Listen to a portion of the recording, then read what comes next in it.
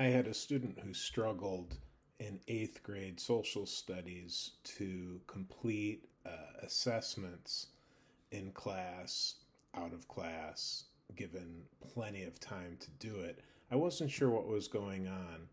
Um, I thought it could have been an issue of adolescence, puberty, growing up, staying up too late.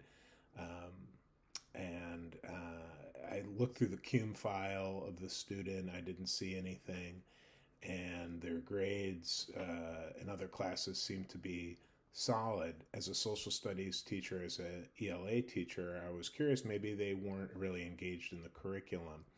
Um, what should have happened was I should have engaged with our psych professionals, our counselor. We should have probably got the student diagnosed or assessed for any kind of learning challenges such as ADHD.